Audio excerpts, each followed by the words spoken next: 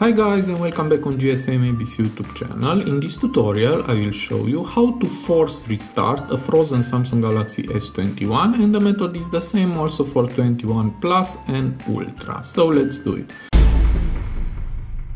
So if you have this problem, your phone doesn't respond to any command, to force restart your phone it is very easy. Just push and hold volume down and power button like this. Now keep pushing.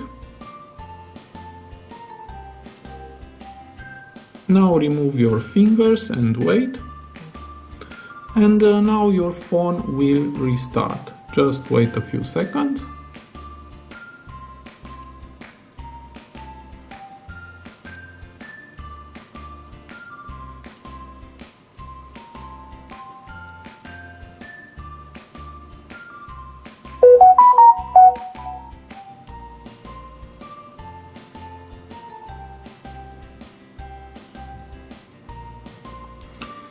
And that's all. So it is very easy. I hope this tutorial to be useful for you, and see you to the next. Have a nice day.